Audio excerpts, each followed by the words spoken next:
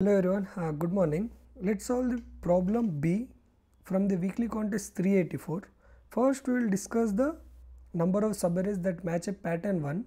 Then we will discuss the pattern 2, which is an extended version of this. So this problem is really an interesting one. Let's understand the problem, then we can see the intuition. First we will understand the question clearly, then we will go with the intuition part. In the coding part you can try by yourself. Now you are given a 0 indexed integer array numbers of size n and a 0 indexed integer array pattern. Is saying that he will give the numbers and he will give the pattern, and in that pattern it contains -1, 0 and 1. The pattern can contain -1, 0 or 1.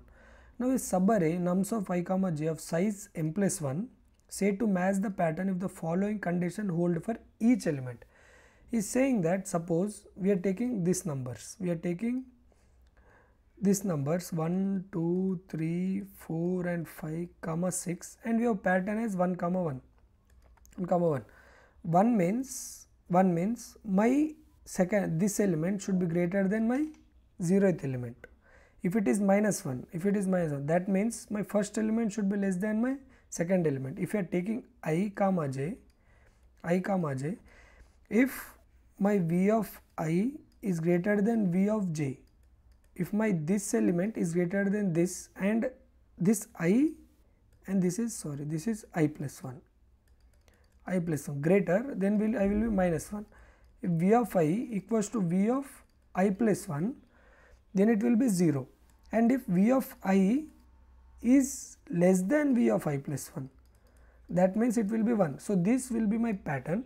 Now if you see here, is saying that pattern equals to 2, that means we can take the array of size 3.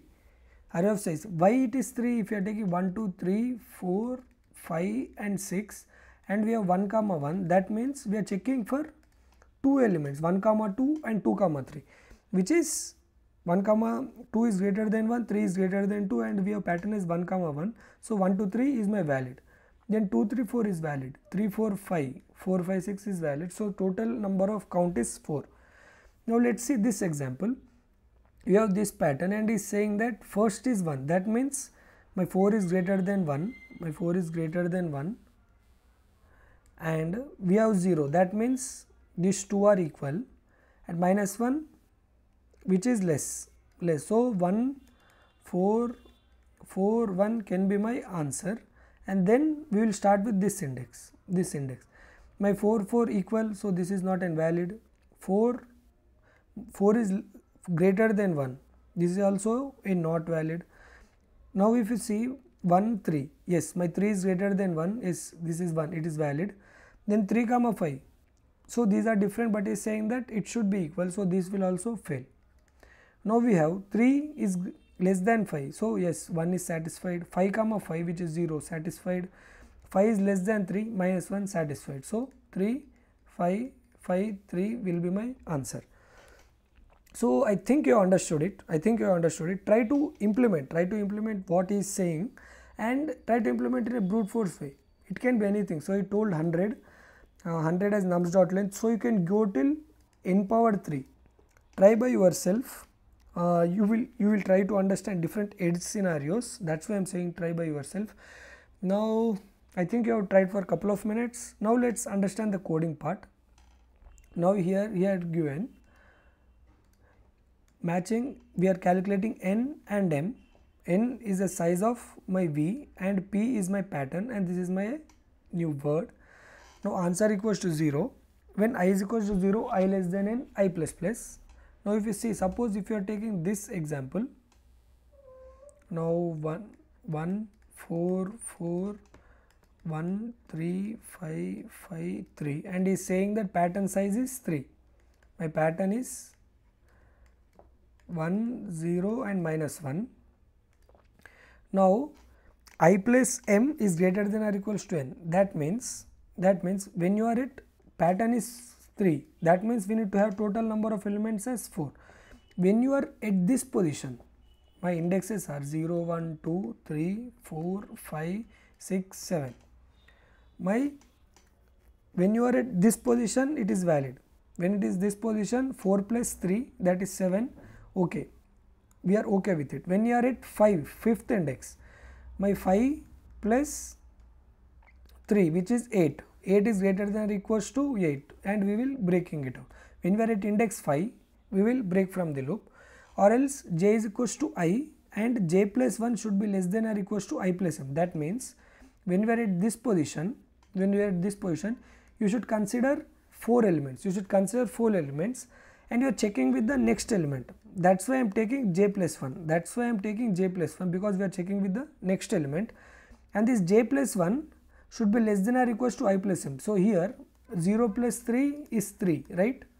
0 plus 3 is 3, and I can reach till 2. My j can go till second point. So if you are going for third point, then you compare with fourth index. That's not a valid thing. That's why we are calculating with j plus 1. Now j plus 1 less than or equals to I plus m. Or you can write j is, you can do with the j as well. Now we will check. Now if p of j minus I equals to minus 1, that means j minus I. How we are getting j minus I? We are at j equals to I, j is equals to 0, 0 minus 0, then when j equals to 1, my I will be 0, then it will be 1. So that's why j minus I will give my pattern index. It will give my pattern index. Or if you are confusing with this statement, you can take a counter. Counter equals to 0, then I will take p of c, and every time I will try to increment my counter. You can do that as well, but we are going with this approach. Now if it is minus 1, if v of j is greater than v of j plus 1, I am saying continue, and if it is 0, that should be equal. If it is less than my next element, that means a is less than b, then it's valid. If any of this statement is not valid, then f equals to 1, then I am breaking it out. If my f is equals to 0, I am incrementing the count and returning the answer. Okay, returning the answer. So if you see here, the time complexity will be, we are using 2 loops, so it will be n into n, and we are not using any extra space, so it will be an order of 1. So I think you understood this approach. Let's see the extended version. What he is saying.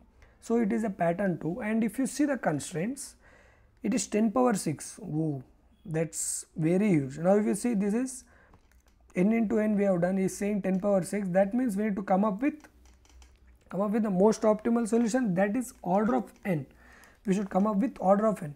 So how you can come up with an order of n? Let's see this. Let's see, if you are at this position, we are having these patterns. Okay, we are having these patterns, and this pattern 1 4 4 4 1 3 5 5 3, this is matching. Okay, these are my matching terms with 1 0 minus 1. Okay, let me consider nums. So here we have nums. This is my nums. Let's take 1 4 4 1 3 5 5 and 3, and we have pattern 1 0 minus 1. Now we are checking this two. 1 4, my 4 is greater than 1, that means this is my pattern 1. 4 4, here we are getting 0. 4 1, it is minus 1. 1 3 1. 3 5, it is 1. 5 5 0. 5 3 minus 1. Okay, we are modifying it to this because we don't care. Let's think, we don't care about the every element. We only required whether the element is greater or less or equal. We are considered about that only. That's why we have modified this to our new array. And 1 0 minus 1. Okay, let's see the pattern. If you see here, 1 0 minus 1 occurred once and 1 0 minus 1 occurred twice. So we are returning 2. Okay, this looks like a pattern matching. Now let's see this example. Now if you see 1 2 3 4 5 6, now this is my 1 2 3 4 5 6. If you construct, so let's take 1 2 3 4 5 6, and my pattern is 1 comma 1. Now let's construct 1 1 1 1 1, and is saying 1 comma 1 will be my pattern. If you see here, yes, this is my pattern 1 2 3 and 4. Yes, we are returning 4. So you can see here, this is a pattern matching algorithm. It's not for strings, it's for arrays. Most of the times you have string with strings. Now this is not about strings, this is about arrays. Let's see. Now if you encounter this pattern matching, if you think KNP or Robin Cap will work, so if you are in the contest, and implementing that will take good amount of time, because LPS is something which we need to think a lot. That's why you can go to Geek for Geeks, and in even LeetCode will not plagiarize you, because this is a standard algorithm. This is a standard algorithm. You can go and you can use KMP search. Here he has used KMP search, and even in code forces, if you are using algorithms from CPU algorithms, you can copy paste only the algorithm part. There will be no flag, because that is a standard one. So you know how to implement it, but it will take time. That's why you are directly copy pasting it. But in interviews it is not recommended. So I recommend you to learn KMP, but you can take this, you can compute the LPS, and you can calculate, and you can make changes on this m and n. Instead of this character, we will use the vectors. Instead of, we will modify the KMP. Let's see how we can modify the KMP. Now we are going with T, and T dot pushback -1 0 1 as usual. Based on the conditions, we are inserting -1 0 and 1. Then KMP search I am taking. In the KMP search, first I will be computing LPS array. LPS array is something, if you see here. Now if you are going with this,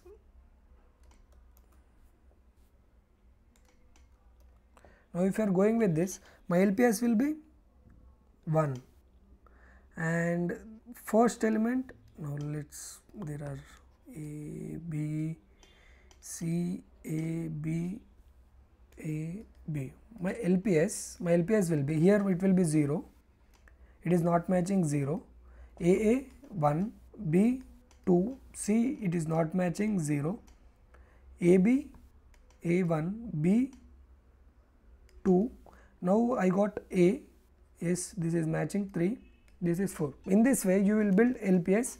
You can see the logic. There are a lot of videos regarding the KMP algorithm, you can watch it out. In this way we will build the LPS based on comparisons. Then we will apply this KMP pattern matching, so you can understand this.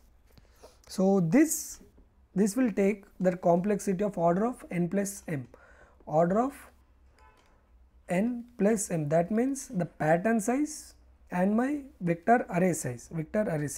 I think you have got it. So I did not implemented KMP because I personally feel there are a lot of YouTube videos available. So that's why we did not implement it. So you can see, you can search, you can read the Geek for Geeks blog, or you can search the videos. Just the modification is here we are using the pattern text instead of chars. Then we are using pattern, and here we are using LPS in star. So there are no modifications at all, only the pattern and text are changing.